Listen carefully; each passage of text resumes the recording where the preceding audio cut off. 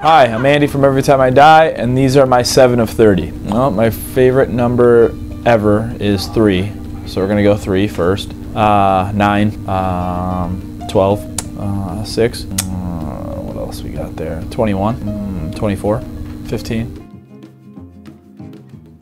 Old,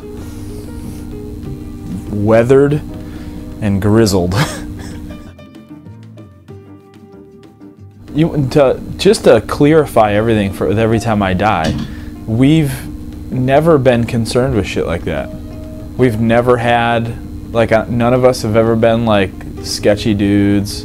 We've never really done that stuff, so I've never walked in on anyone. There was like a time, like a long time ago, that like I remember walking into a bathroom, but it was with a girlfriend of like 5 years, and I think I just caught them like finishing up. I was like, oh, okay. You know what I mean? Like clothes were already on, but they were like that. I don't want to name who it is. Because it's like an old girlfriend. It's not like, and he's married now, so.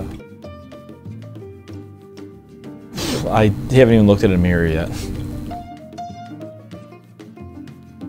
I'm upset now.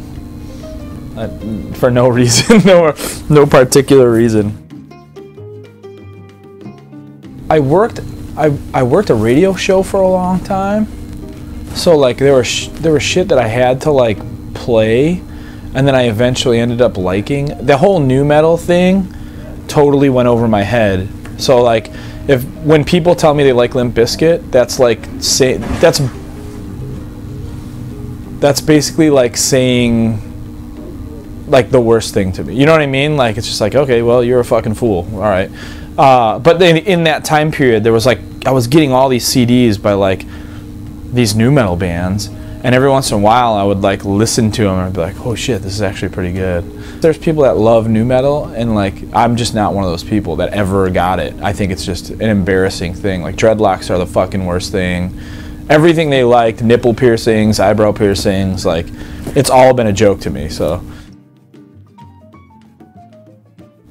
That is deep. When I was 13, my mom and dad bought me a computer, but like there was no such thing as like the internet, and I had this like strip poker game that was like 8-bit boobs.